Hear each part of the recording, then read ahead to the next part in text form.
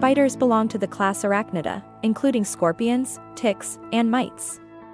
They've been around for millions of years, making them one of the oldest land-dwelling creatures.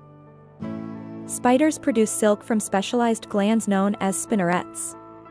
They use silk for various purposes, including building webs, creating egg sacs, and as a safety line when they move.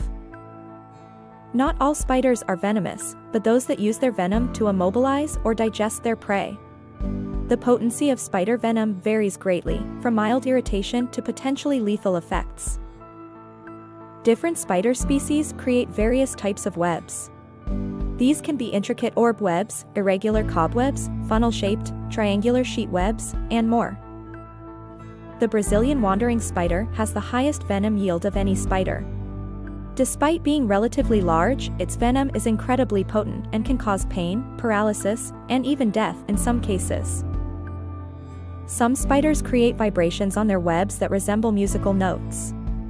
When plucked, these webs produce distinctive tones that help the spider detect prey or potential mates. Like other arthropods, spiders must shed their exoskeletons to grow. This process, called molting, allows them to develop a larger and more mature body. Spider silk is incredibly strong and lightweight. Pound for pound, it's stronger than steel and more elastic than rubber.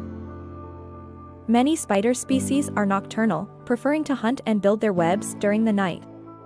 This behavior helps them avoid predators and extreme temperatures.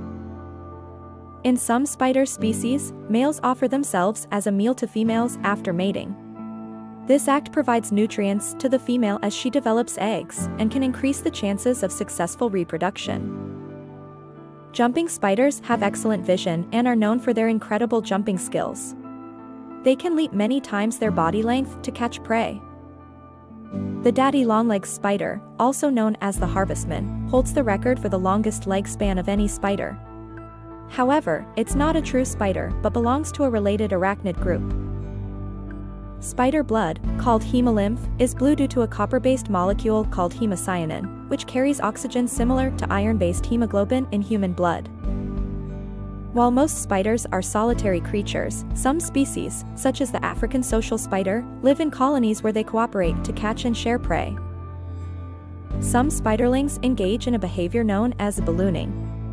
They release silk threads into the air and catch the wind to travel long distances, aiding in their dispersal to new habitats. Spider egg sacs come in a variety of shapes and sizes, from spherical to spindle-like.